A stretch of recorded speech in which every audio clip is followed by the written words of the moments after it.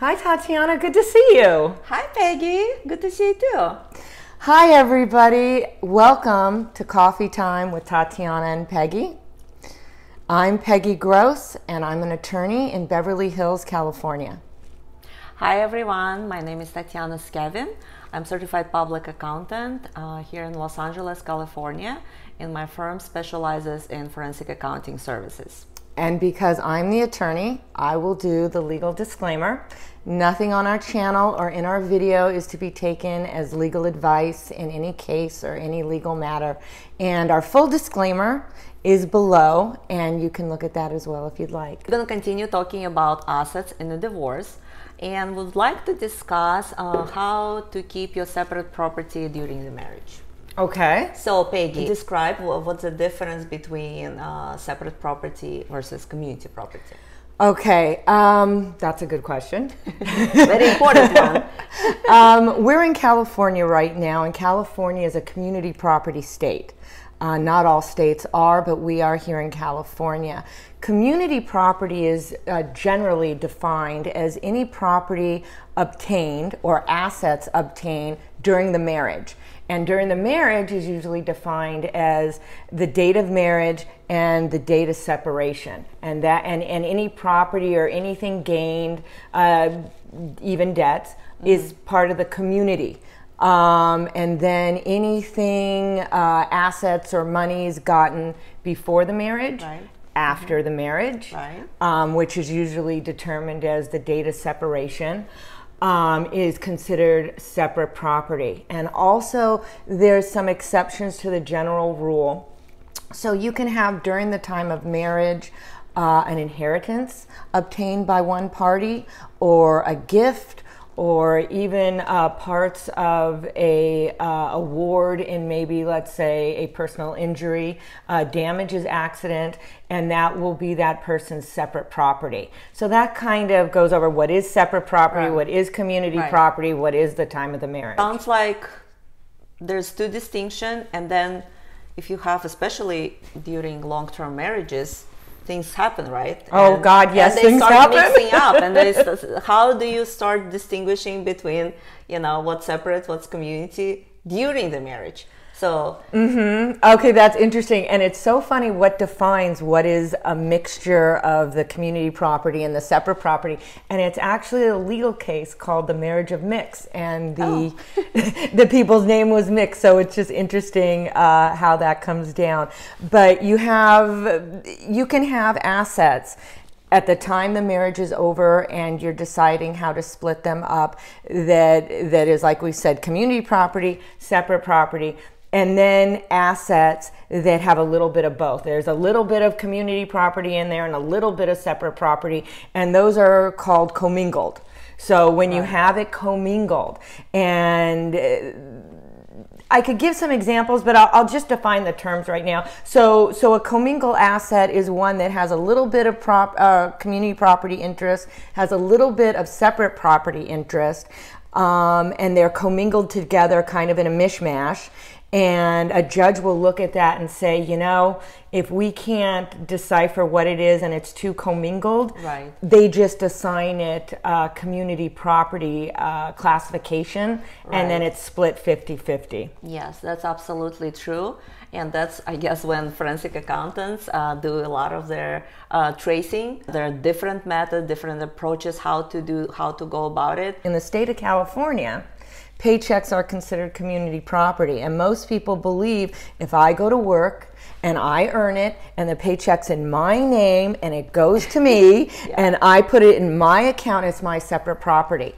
But in the state of California, it's community property. So even if you were to take your paycheck and put it into a bank account that was separate property bank account, now you've commingled it. So it's knowing what is separate, what is community property. But a good example would be before you got married, you have a car, and you've had the car maybe, let's say, 4 or 5 years prior to marriage. It's your separate property, it's paid off.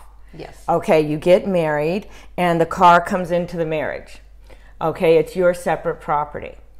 Now here's some ways that you can commingle it, which is something you don't want. because then on time of divorce, it isn't all yours. So you bring this car in and you decide after a couple years of marriage you want to sell it. Yes. So you sell it, and the money you get from it is your separate property. Okay, let's just say nothing's happened, no one's worked on it. We'll make it a real easy example. You sell it. The money's your separate property because it was derived from a separate property asset. Now, you can take that money and put it into a savings account. You can put it into a checking account or any type of things, as long as there's not, it's just your separate property. So the safest thing is to get a brand new savings account, a brand new checking account, put the money in there. Now it stays separate, okay? If you were to take that money and put it in a joint bank account, you've mixed it, okay? So now it's not straight separate. If you take it and put it in a bank account where you only have your paychecks, you've mixed it. Right. So you want to keep it separate.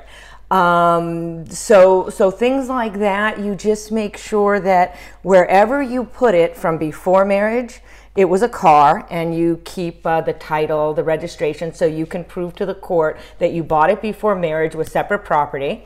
And then when you sell it during marriage, you get the money, you put it into a brand new bank account with no money, no community, anything. So there's passbooks and bank documentation, so you can prove that. And that you just, every step along the way, you keep it segregated, and you keep the document showing where it went and that it always stayed separate.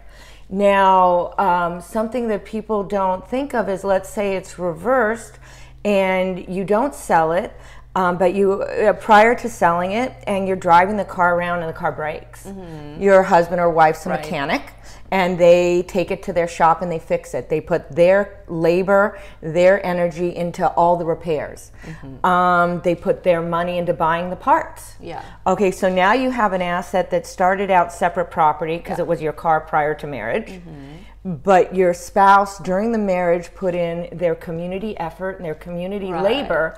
Now it can be challenged that there may be a mix. So if you want to keep separate properties separate, the best way to do it is not to mix it with anything with the community. And most people don't realize that even your spouse's labor and effort is considered community property that has a value.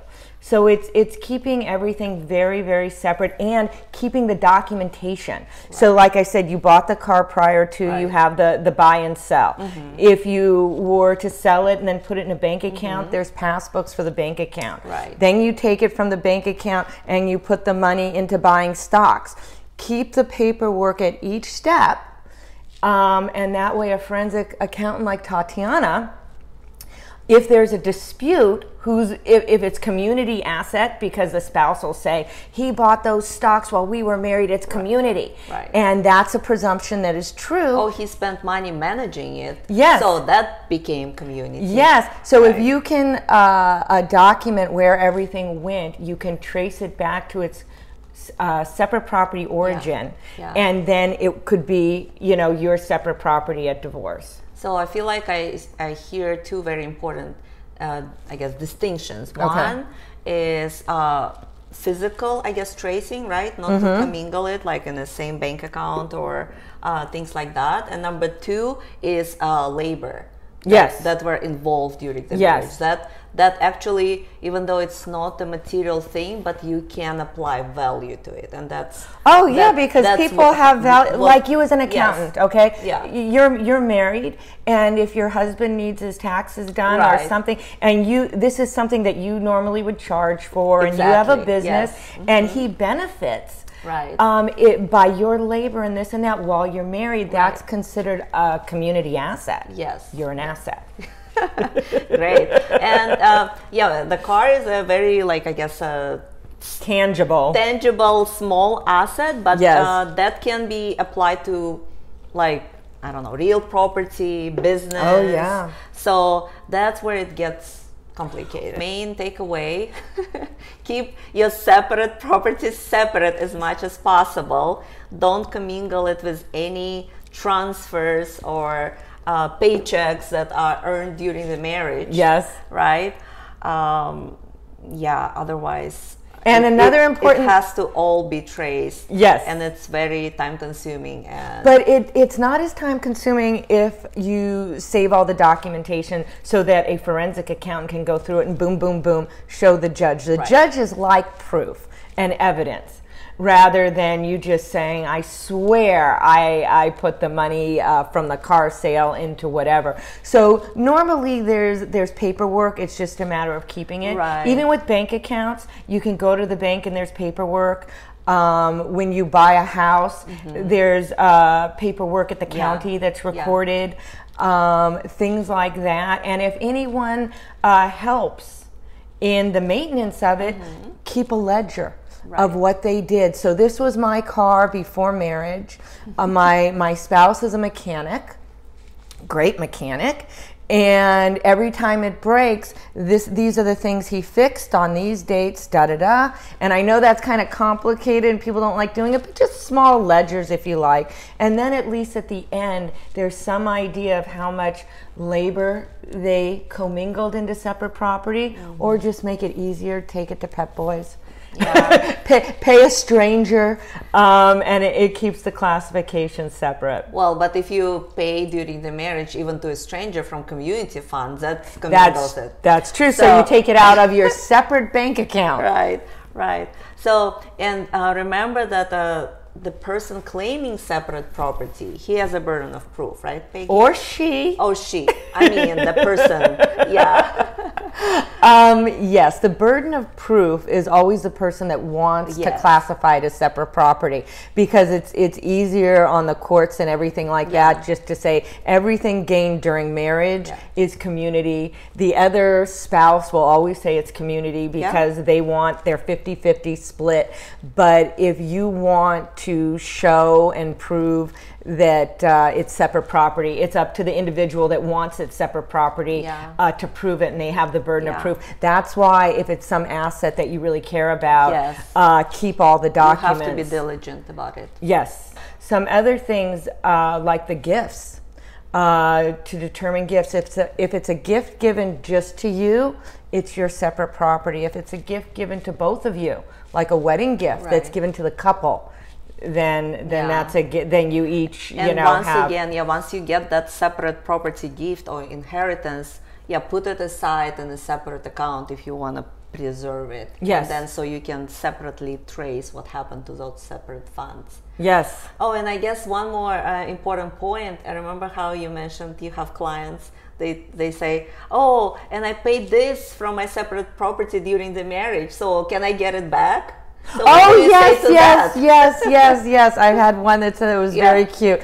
I had an inheritance of so much money, and I kept it separate, and I did everything great, just like you said, Peggy. Yeah. And it is separate. And I took my wife out to eat, and I used the money from my separate checking account, and I paid some bills for the house from my separate checking account, and we went on a vacation. And he said, well, since I kept good records and it can prove it's my separate property, can I get it back? Well, that's considered a gift. So you're even if it's not to the marriage or in the marriage, it's a gift, and it's part of something that you're giving to the community. And normally, no, you can't get that back. But I thought that was really cute. Yeah, he tried. Yes. Well, if anybody has any questions or like to go over anything personal or private, or would like more information about some of the things we touched on, please go to the link below. You can write your questions, write your comments. Tatyana and I have our addresses and emails and phone numbers and things like that there. And until then, everyone, stay safe and stay well. Bye. Bye-bye.